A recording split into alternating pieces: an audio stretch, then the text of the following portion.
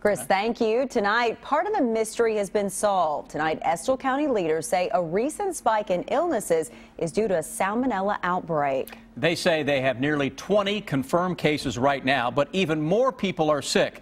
New tonight, our Garrett Weimer talked to a man whose 10-year-old great-granddaughter is in the hospital. It's our top story at 11. It's hard for Butch Arvin to get his mind off of what his great-granddaughter's going through. We'd be at a funeral right now over stuff like that is totally uncalled for. It's an all too common story here.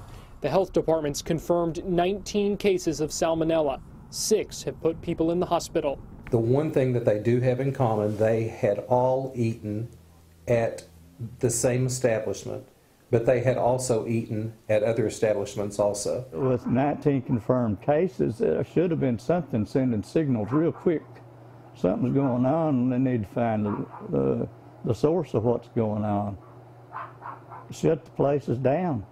But they're not shutting anything down, not yet. If we need to, we will shut them down in a heartbeat once we're determined that was the cause of the problem. The county judge executive reassured folks that there's no reason for people here to be afraid to go eat at any of the local restaurants.